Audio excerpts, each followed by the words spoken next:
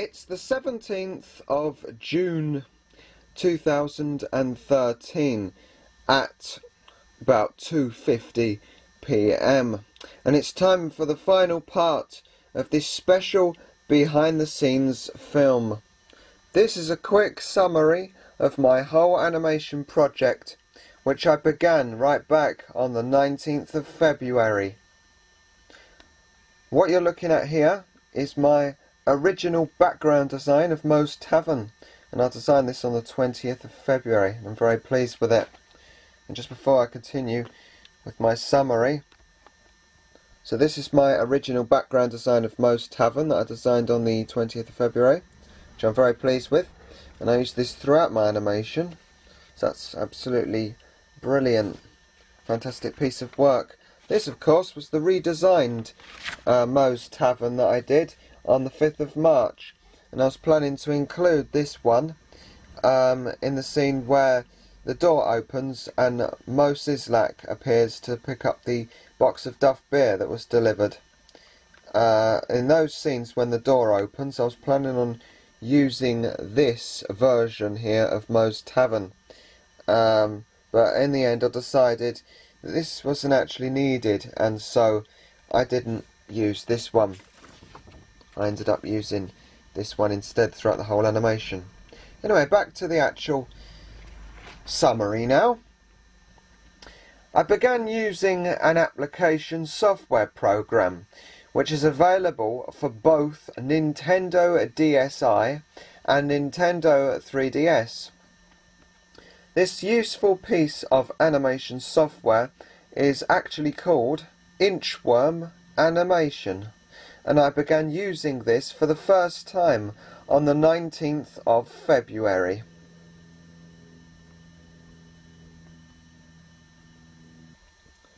I decided to try and draw Homer Simpson, who's my favourite character of all from The Simpsons. And I began by drawing Homer a little bit at a time. I used the stop motion animation feature, and I continued drawing using a Sharpie marker pen, making sure to add small lines and then take a photograph each time to capture the stop motion animation. This was a practice session and it took me about 2 hours to complete. And of course this part of the animation is very short and it only lasts for around 30 seconds.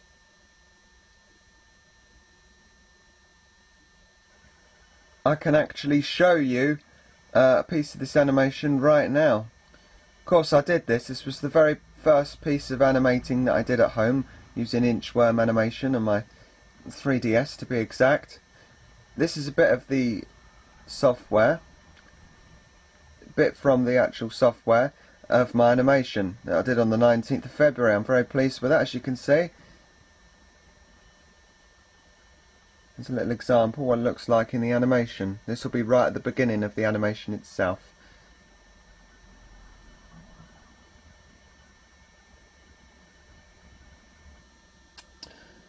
The next day, which was the 20th of February, this was when I decided to try and make an animated short film based on my favourite TV show, which is The Simpsons.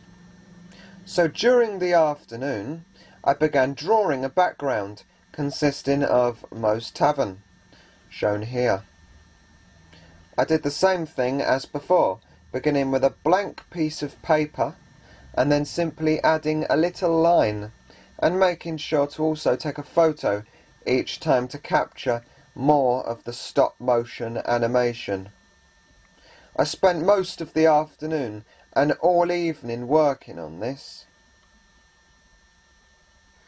The time was used to draw Moe's Tavern, add detail to this design, and then also add colour afterwards.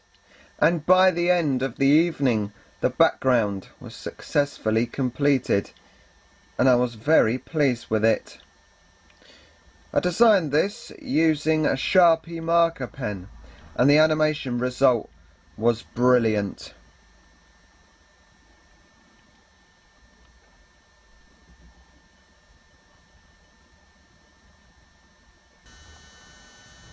The time spent from the 21st of February 2013 onwards was used to actually draw and design things needed for the animation itself. This included characters such as Homer and Bart Simpson, Moe Sislak, and the Family Guy characters Brian and Stewie Griffin, which both make a brief cameo appearance in the main part of the animation. Now, as you can see, all these pictures here, these are all the pictures I've uploaded so far of my entire project, all the ones I'm very pleased with here, and then all the pictures I've taken and some of my drawings as well, everything on here. And this is from my Facebook page, 20th Century Fox Animation UK. Very pleased with all of these designs, and I've kept it up to date. It's absolutely fantastic.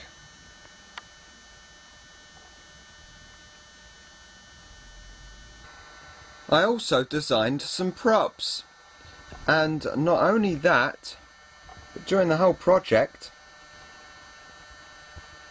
I also designed several vehicles for the animation as well.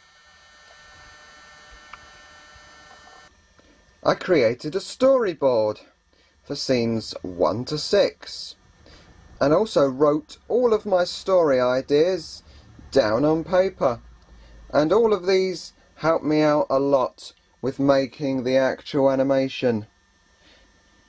And it actually took me around 3 months to prepare for the final bit of the project, which was the animation process. It was great fun, but I also faced many challenges during my animation project. I challenged myself to draw Homer and the many other characters needed for the project to a very small scale. Designing the many vehicles and trying to draw Brian and Stewie Griffin from Family Guy was also quite tricky. But I enjoyed working on the project, and I really looked forward to the final stage, which was the animation process, which actually also proved challenging at times. I improved my drawing skills and also surprised myself with the amazing set of drawings I did. I've also learnt more about how an animated short film is made. I am a huge fan of The Simpsons, and I was inspired not just by the show itself, but also the 2 animation courses that I took part in towards the end of 2012, which was last year, in fact, to be precise. These 2 animation courses were in Littlehampton at the Enable Me project, and I found them very interesting. In the first course, I enjoyed creating my own basic animation with an outer space theme, while in the second course we were making our own silhouette animations, and I decided to make a silhouette of Homer Simpson and a background consisting of Moe's Tavern. I learned a lot from both of these courses and had great fun doing them.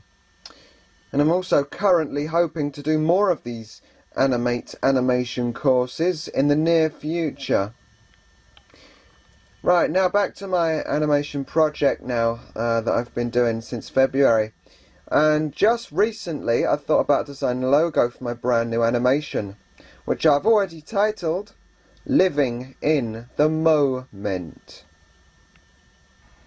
I began using the free paint software on my computer to design a logo. I added colour to my design, and when it was complete I was very pleased with it. And this is the one that I actually created for my Facebook page to advertise my upcoming animation, which is going to be fantastic. Now I have this one as my profile picture at the moment to advertise the animation. So living in the moment, coming soon. Now back to the summary.